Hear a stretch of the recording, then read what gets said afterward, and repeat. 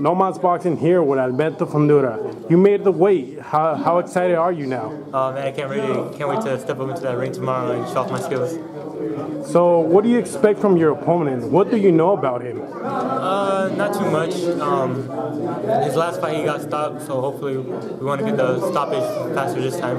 So tell the fans, how did you get started in boxing? I was born into boxing. I was about 2 years old when I started.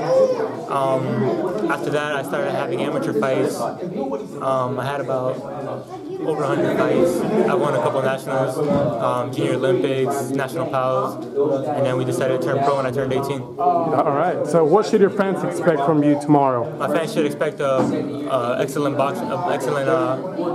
show of boxing skills. All right. Where could your fans find you on your Instagram and social networks? My Instagram is @BigMeech168, and my Twitter is @Alberto Fundora. All right. Thank you.